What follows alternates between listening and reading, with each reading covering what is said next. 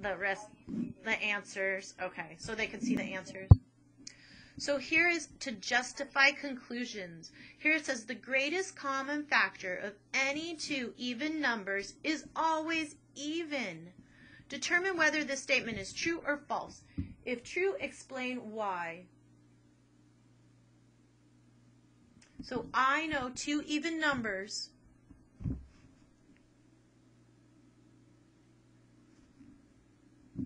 I'm going to say true. Because I know it's two even numbers are always going to have a 2.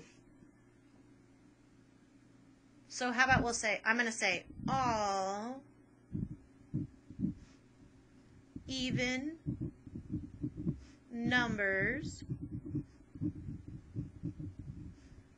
have a factor of 2.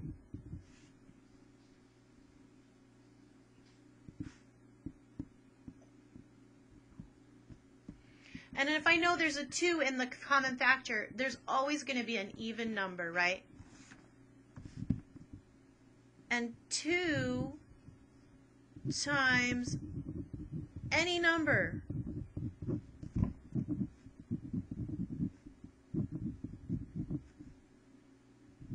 gives an even product, right? If I multiply two numbers together, right? 2 times 9. 9's an odd number. But when I multiply it times 2, it becomes 18 is an even number, right? Hopefully you guys remember your even numbers 2, 4, 6, 8, 10, 12, 14, 16, 18, 20. All right, so I'm going to keep going down at the bottom. It says circle the correct term that makes this sentence true.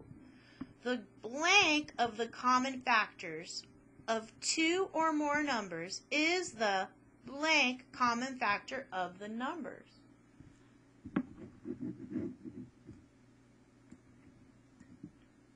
So the greatest of the common factors of 2 or more numbers is the greatest common factor of the numbers.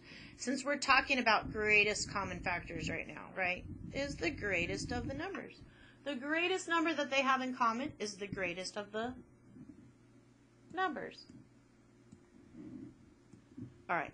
Jeremiah will share his collection with his friends so that they each receive the same number of cards.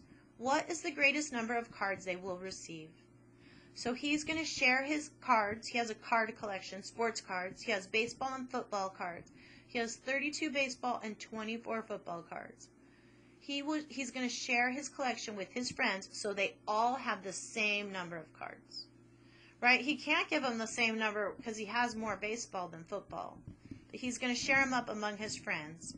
So he could give them each. So I'm going to find the greatest common factor of 32 and 24. How about, I'll write it right here so it's bigger. 32 and 24. I could also look back at what the problems we already do, because I know we did 32 already. And I know we did 24 already. Right, so I don't have to do this every single time. I could make a chart. If I was taking a test or something, I could look at once I do it, I don't have to redo it so many times. I could look at it again. So I'm going to say 1 and 32. And 32 is even, right? We were just saying that, so I know it will break up.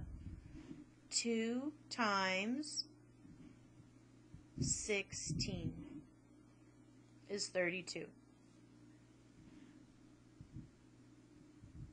3 does not go into 32, sorry. 4, right? 3 won't go into it. It won't give me an even, but 4 will. Because I know 4 times 8 is 32. How about 5? Nope. 6? Nope. 7? Nope. 8 is already there. So I'm done. Now I'll do my next number. 1 and 24. So 2 into 24? Yep. 2 times 12 is 24. 3 into 24? Oh, 3 times 8 is 24. 4 into 24? 4 times 6, right? 5 won't go. 6, I already have 6, so I'm done. So now I have to see which is the biggest number that both of them have in common. I can see that it is the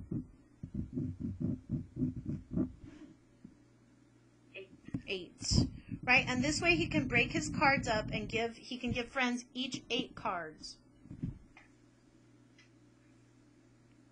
And he'll be out of cards, right? He can give 4 friends baseball cards of each, right? And he can give, for his football cards, he can give 6 friends his baseball cards, right? So he can give 10 friends cards altogether. But that's not what they're asking us. They're asking us, how is he going to break them up? What's the greatest number of cards each friend can receive? 8. Right now, once I know that, I can answer all kinds of questions.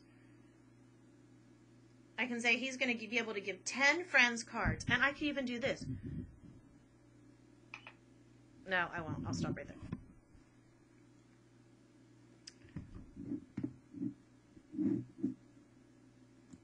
Oh, and I'm recording this, so let me go up so I can show the front. In case anyone missed it, if they can just pause it and see what problem they're missing.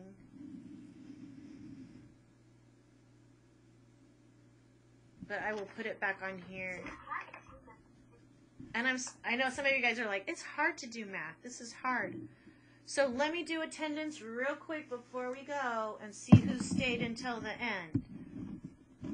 Oh, sorry. I better not record the attendance part.